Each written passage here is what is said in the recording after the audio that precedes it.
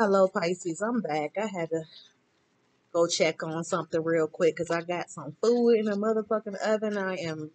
I am making some dressing and I'm making some baked chicken. So I ain't want to burn my shit. Okay, I didn't want to burn my damn cornbread. So I'm back. Thank you for watching the channel and everything. And if this is your first time here, welcome, welcome, hon. And I really appreciate you guys watching the videos. And I am not new to YouTube. A lot of people may think that I am, but I've been on here for a very long time. Been on here since 2007, pretty much, okay? So, yeah, let's get into it.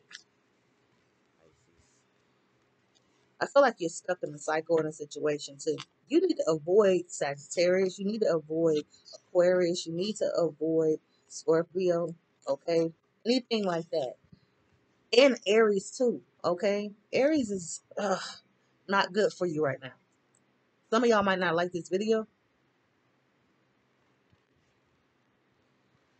I feel like somebody is just losing hope in communication, or losing hope in a new star, losing hope in a fire sign.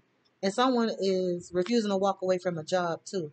All right. I see somebody dealing with unrequited love. You might love somebody, but they don't love you. Or it could go the other way around. There's an air sign here that has a really bad problem, okay? You're settling for this person's attitude, whoever has air placements, okay? I feel like you don't want to think about the sadness of you being connected to somebody with air placements, but this person is an asshole. Okay. I'm also getting that you don't want to jump into a situation because you know that some secrets came out and somebody's really controlling. Okay.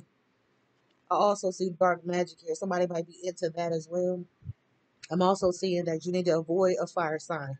Okay.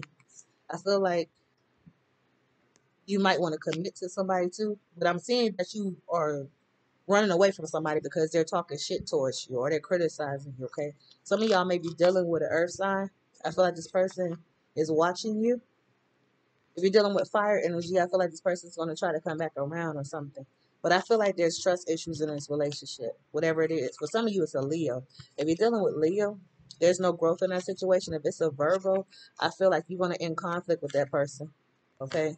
See a lot of communication coming in, okay? I feel like somebody's lying to you, though. Somebody's being really petty, or somebody is not a good option for you, pretty much. And I feel like you're going to get yourself out of a bad situation and get yourself into a better, stable situation. But there's going to be some delays to your situation, okay? That's all I have for you. Have a good day.